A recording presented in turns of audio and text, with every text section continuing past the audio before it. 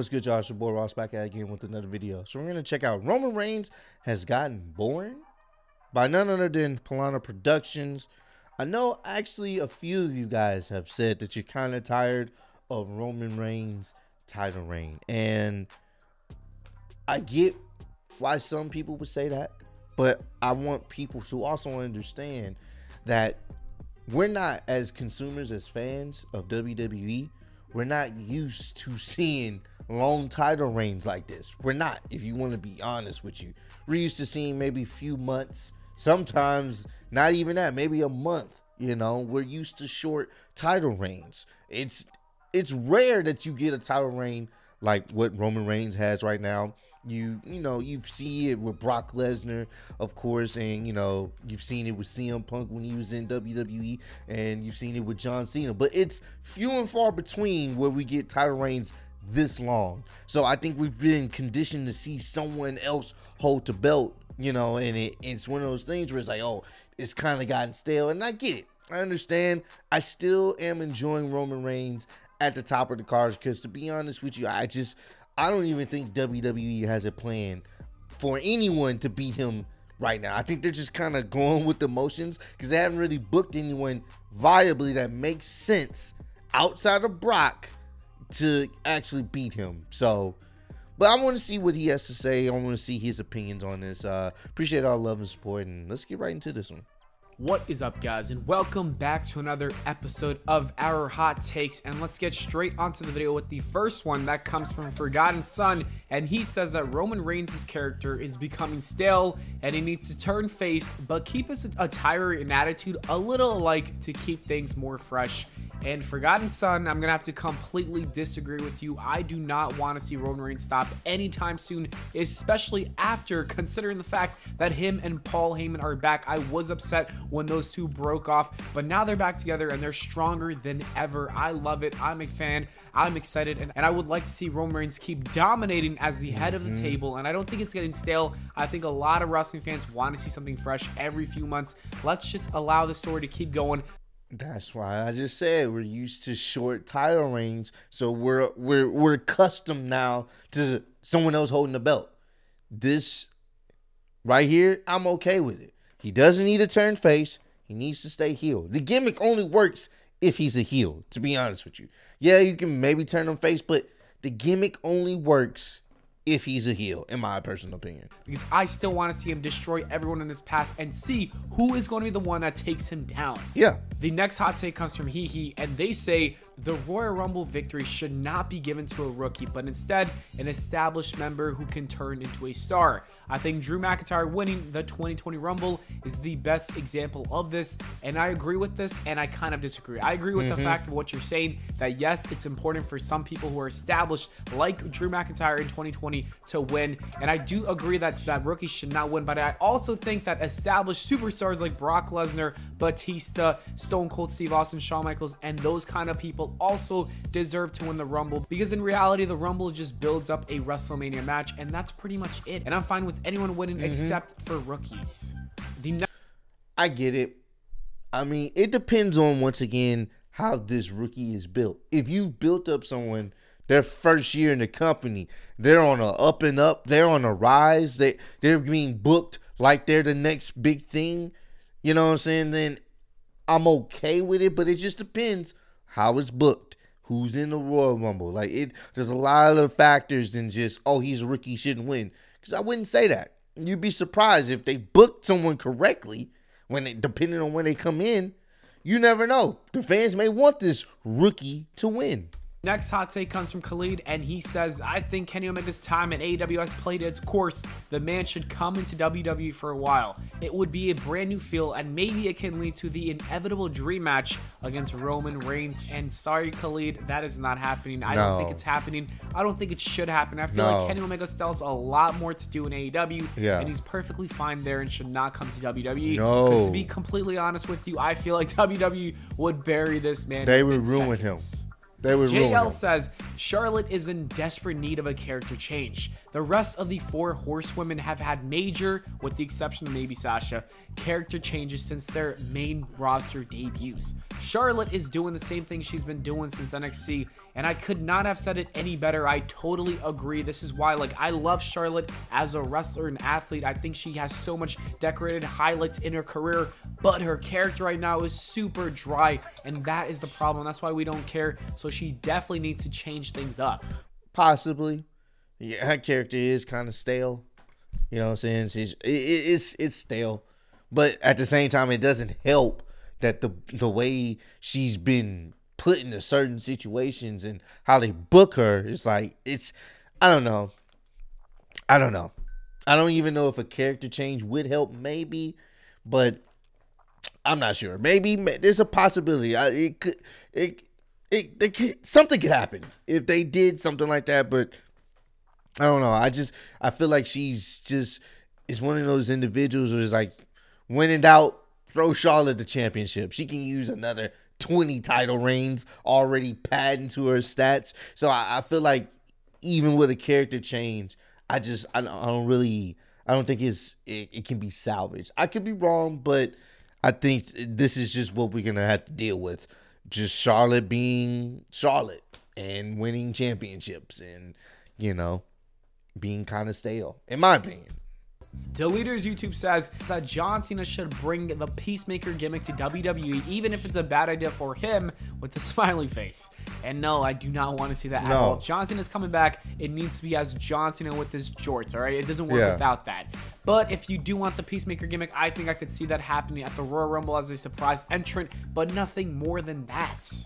The next that's probably probably says that Reigns' one-offs with so many guys is actually good for his victim count at the end of his title reign. And I agree, but not for the reasoning you provided. I agree that I like seeing things because it's fresh. I like Roman Reigns beating Kevin Owens, and then Seth Rollins, and then Brock Lesnar, and then Finn Balor, and all these other guys because it makes it fresh. And I really like the fact that Roman Reigns is just super dominant. I don't really care too much about it at the end of his title reign, so he could say that he beat all these people. I just like the fact that it's fresh. Amiro says that Undertaker's last match ever should have been against The Fiend at Mania, where Taker would have lost in front of a full house crowd, not the cinematic match. And I kind of agree. Like, I wish we would have seen The Fiend versus The Undertaker. That would have been cool. That is a dream match I would have loved to see. That would have been real cool. But at the end of the day, no one really knew how long COVID was going to be. And I thought The Undertaker versus AJ Styles in that cinematic Boneyard match was perfect, so I'm not too upset about it. It was fantastic. Like, would I have wished we had The Fiend versus Undertaker with a big crowd, obviously, but it isn't the end. Imagine The Fiend being the person to actually retire The Undertaker, the new face of fear. Oh, it would have been great. It would have been great, and you know Bray would have been all for it, and it would have worked. It would have worked storyline-wise, because it would have been like, you know what? As Bray Wyatt, I couldn't get the job done. When I let him in, I can get the job done against the Undertaker. Oh, man, it just would have been great. It just would have been fantastic. The day. Who knows? Maybe he will come back. Maybe the Undertaker wants one more match in front of a crowd because he sees the fans. And I wouldn't be too upset about that. No. And I know it would defeat the purpose of his retirement. True. But come on, the man deserves 70, 80,000 fans screaming, "Thank you, Taker."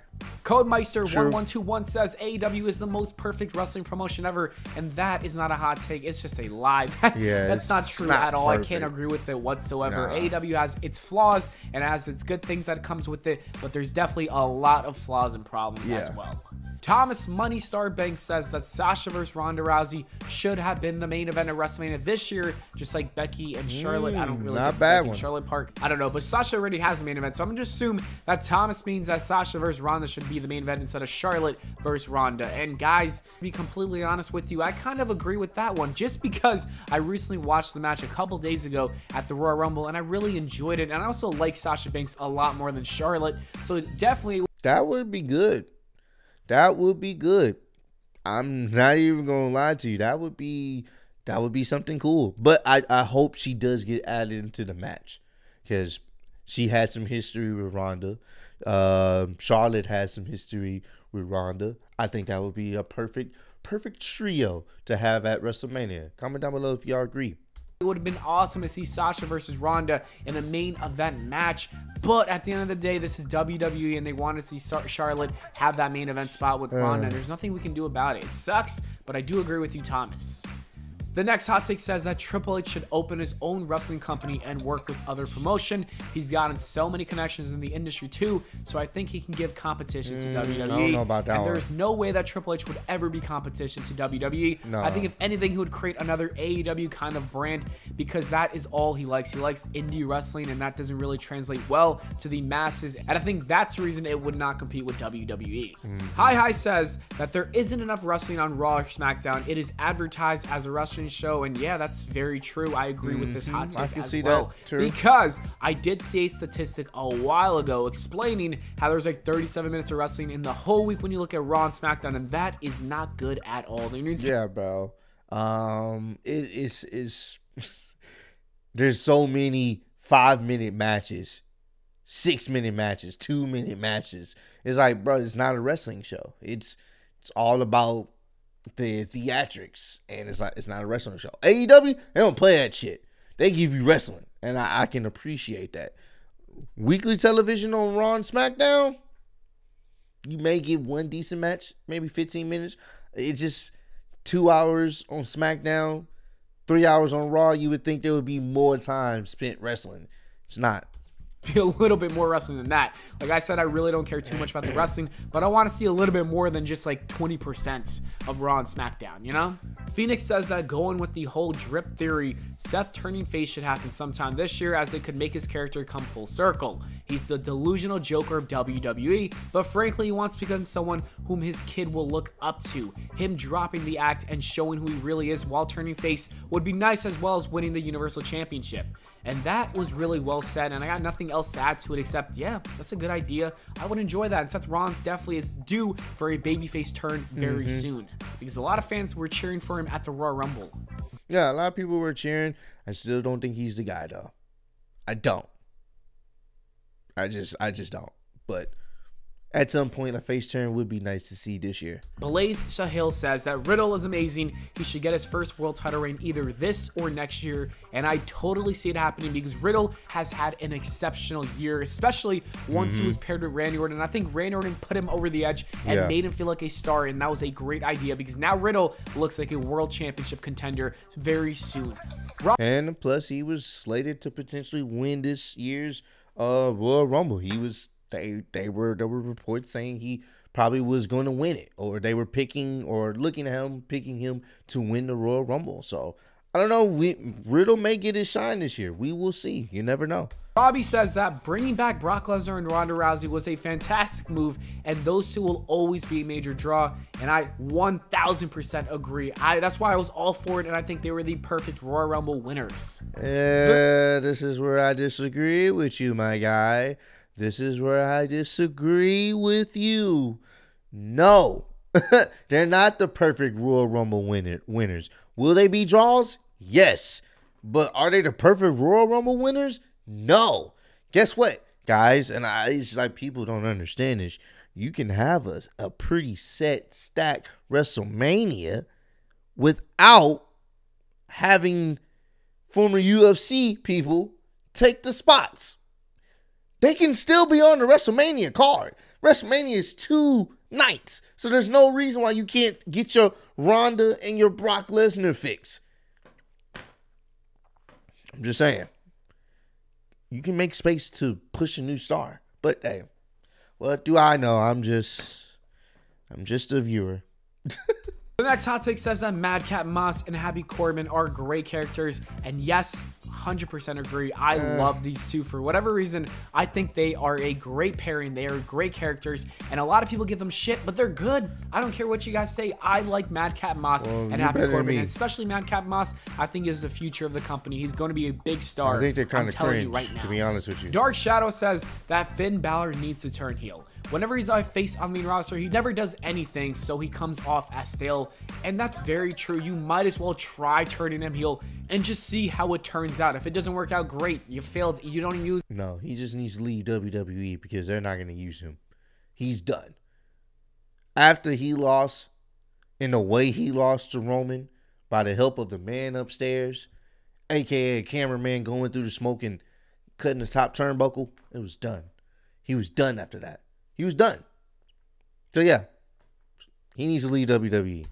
lose him anyways, it doesn't really matter. You just pretend like you never did it in the first place. But personally, I want to see what he was doing in NXT on the main roster. I think it could be good stuff. Enrique says that MJF wouldn't make it in WWE right now, at least. And no, I disagree. No, MJF would be a big star right now if he joined today. I really think that MJF would be a world champion within 1 year, and he would definitely win the Money in the Bank. And literally, if he joined right now, he would probably win Money in the Bank because he would be. I'm not gonna lie to you, even though I didn't even notice there's like there's actual video footage of MJF, like his little promo reel for WWE. They have it on the YouTube page. I think he was trying out for WWE, so they have a promo reel on their YouTube page of MJF pretty much saying why he should be in the company. I watched it. I was like, he was pretty good on the mic back then, like just how he was delivering it, his promo. But oh yeah, he's golden. Yeah, I cannot wait. I believe he's gonna have a segment addressing people after his win over CM Punk this Wednesday, so I can't wait. He is golden. He is one of, if not the best heel in wrestling right now. At one point, it was Tommaso Ciampa. Remember when he was feuding with Johnny? He was the best heel at one point in wrestling. MJF is the best heel right now. If you bring him to WWE and you let him go within the guidelines, because they're PG, PG and AEW's TV-14, within the guidelines, he knows how to make you hate him. That's what makes a good heel. You want to see him get his ass kicked. So fantastic, bro. So he would be, oh yeah. It's just, once again, no one can write his promos. He has to have full control over his promos as long as he's within the regulations and guidelines they have for WWE. And he's able to really book feuds. He'd be great. It's just WWE would have to book him like to win. It all comes down to booking. But, oh man. Whew. Money in Bank fits him too. Oh man. A great briefcase holder. Jaden Smith says that Roman Reigns will leave WWE soon for Hollywood within 2 or 3 years to pursue acting like The Rock, and I could see that, but I don't think 2 or 3 years. I say maybe 4 or 5 years once he's really ready to retire from WWE, when he hits the early 40s like John Cena and The Rock did in their careers. Preston says WWE. I can still see like 2 years. Especially if he starts getting rolled. Like once he drops the belt, I can see him slowly, because he's not gonna be on television like that, because that's part of his gimmick. So once he drops the belt, I can see him being gone for a while. Like if I can see him getting into some movie roles. So yeah. WWE don't make stars anymore, and that's just wrong. They actually make a lot of stars. If you look at someone like Bianca Belair, or you look at someone like Riddle, like I mentioned earlier, or Austin Theory, or Damian Priest, it is very clear that the WWE is making new stars. I think they're trying, and I think they're doing a pretty good job. And the last hot take comes from GT Gamer. I wouldn't say they're doing a pretty good job. Let's not do that, because if they was making new stars, someone would have probably won that Royal Rumble. That's his new star. Like maybe Matt Riddle. And I just thought it was funny because this guy literally commented this 5 times. So I was like, you know what? I gotta react to it. He says Brock and Roman at WrestleMania will be a garbage singles match. I thought that was so funny, but I disagree with you. I think Brock and Roman, even though I don't really want to see it too badly, I don't think it's going to be a bad match. I think it will be a good match, and I'm kind of excited even if nobody gets added to the match like Seth or Drew McIntyre. It is what it is. I think right now this is the most compelling storyline between these two. To be honest with you, I don't think it would be a bad match, but I don't think people want to just see them two.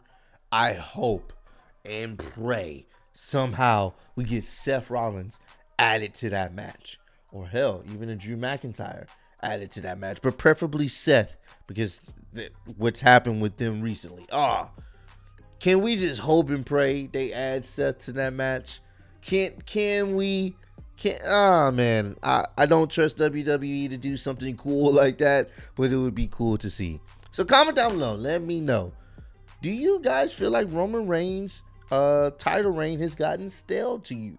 Do you feel like you're kind of over it? I know some of you have. Some of you have repeatedly told me you're kind of tired of Roman Reigns' title reign. So I want to know how many of y'all are truly saying, you know what, I'm done with Roman as the champ. Get the title off of him ASAP. Or are you guys still invested in what he has going on as the tribal chief? Let me know down below. But I appreciate all the love and support. Road to 70K. Appreciate y'all kicking with me. See you on the next one. Peace.